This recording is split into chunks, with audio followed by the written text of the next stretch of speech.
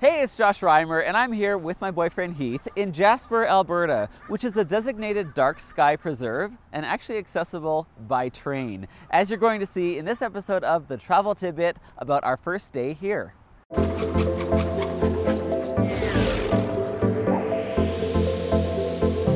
So we got to Jasper by train. We took Via Rail from Vancouver and we got our own sleeper cabin, which was so cool. There are a couple spots to sit in it that turn into a bunk bed situation at night. And throughout the rest of the train, there are different areas to hang out, to sit and take in the views, to have some food.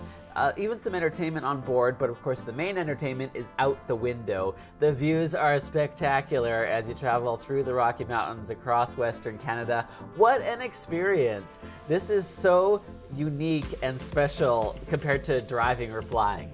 In Jasper, we went to Coco's Cafe for lunch. It's locally owned and operated, and they specialize in vegetarian, vegan, and celiac-friendly fare, although they do have other options as well.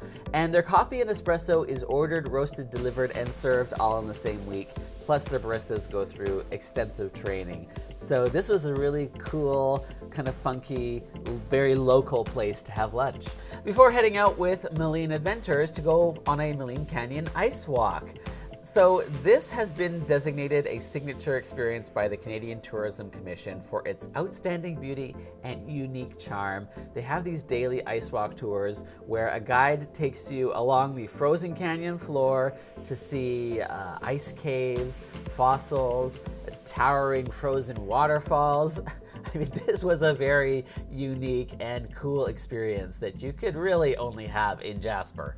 And then after all that walking around, we built up an appetite to go for dinner at Evil Dave's Grill. It's a casual restaurant that serves creative, globally inspired food, along with some specialty cocktails and wine.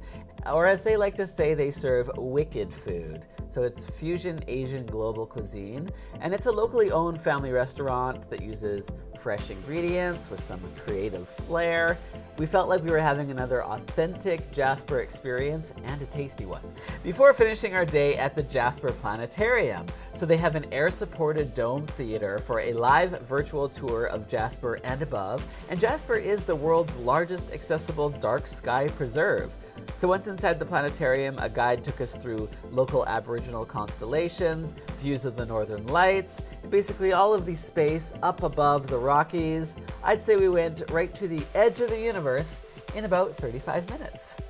And that was our first day in Jasper. Thanks for watching, and did you know that you can get handwritten postcards from me to you by signing up at joshreimer.com/postcards? Because now you do. Bye.